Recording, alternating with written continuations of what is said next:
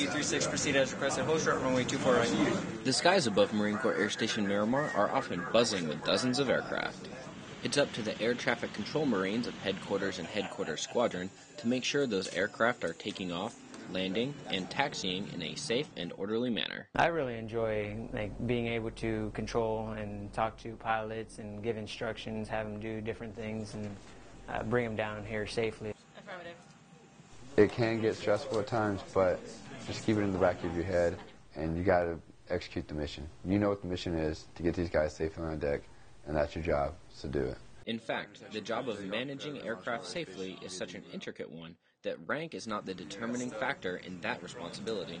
A Lance Corporal is trained and qualified on many positions. A gunnery sergeant that comes in would have to fall underneath that Lance Corporal, and that Lance Corporal would be the instructor. Despite volumes of rules and regulations, ATC Marines say this job definitely keeps them on their toes. Every day is a new day, and you never know what to expect.